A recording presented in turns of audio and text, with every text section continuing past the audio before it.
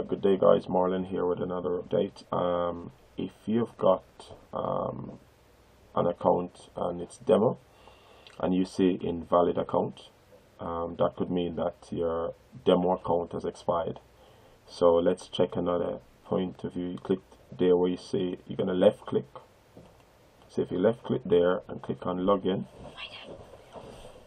you click on login, and if you click on login and you look and there's password missing, that means that the demo has expired. So what you need to do then, you go to file, then go on to open an account, then you look for demo, click next, right, new demo, then everything else you fill in the rest of the information.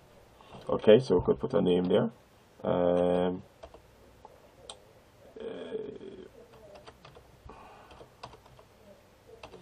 Okay, and we need an email address. Basically, so what you've got to do, you fill in the details. You put your email address, you put your phone number.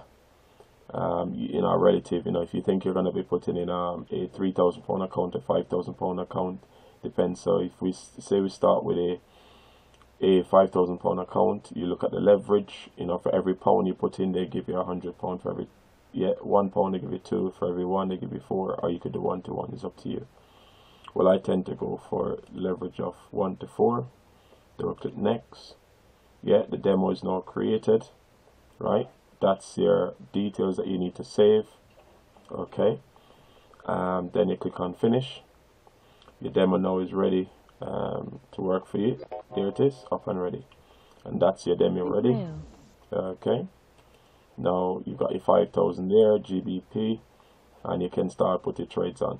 Okay, as simple as that.